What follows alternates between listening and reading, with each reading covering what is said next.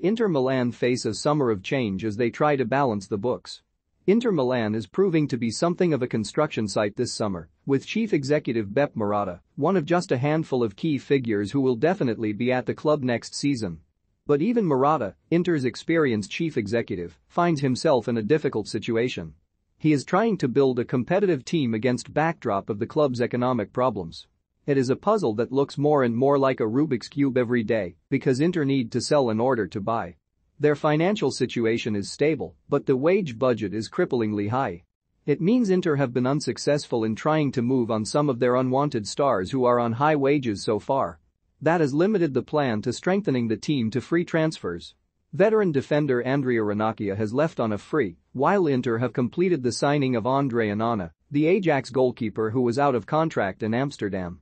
Among the players Inter are trying to move on this summer are Alexis Sanchez and Arturo Vidal. Both have huge salaries, and letting them both go would save the club around euros 12 million, £10 million. The biggest problem is that Marotta will subsequently have the task of finding their replacements, which will inevitably lead to the club spending big. According to Tuttosport, Flamengo and Galatasaray would be interested in the two Chilean players, but at the moment Vidal and Sanchez are still under contract with Inter, who need to cut players not useful for manager Simone Inzaghi's project. Below, Sportsmail looks at the problems facing Inter and their rebuild this summer, including who might leave the San Siro.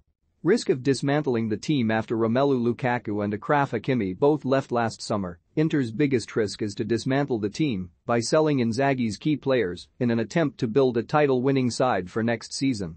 After letting Ivan Perisic leave for Tottenham, Inter need an experienced player who can play as a left winger and full-back, while the departure of Denzel Dumfries would also create a problem on the right side of defense. The temptation to sign Paulo Dybala on a free when he has left Juventus is exciting, but there's also a chance he could cause Inzaghi a tactical nightmare. The Argentine cannot solve problems at full-back, and his preferred role playing between the midfield and forwards as a number 10 does not fit into Inter's 3-5-2, a tactical system in which Dybala has not played for at least 3 years.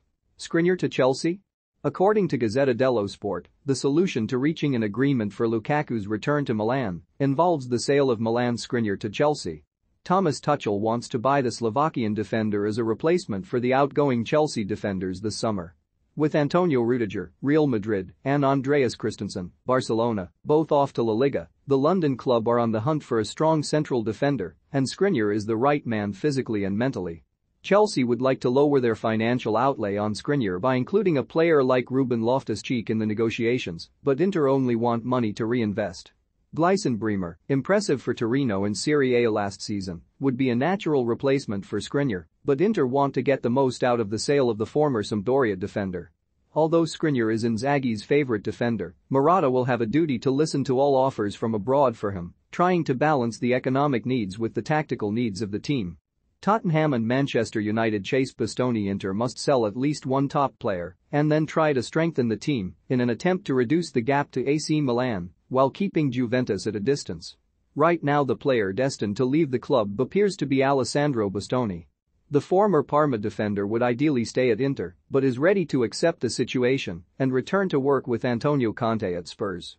Valued at €60 million, £51 million, there has been plenty of interest so far, but Tottenham are still ahead of all the other suitors due to the presence of Fabio Paratici and Conte at the helm of the club. Spurs appear to be close to moving forward on the deal in the coming days.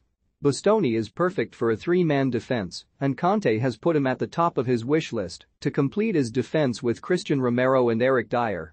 According to Sky Sports Italia, Spurs have already initiated contact with the player but have not yet submitted an official offer to Inter. Manchester United have entered the race and want to steal Bastoni.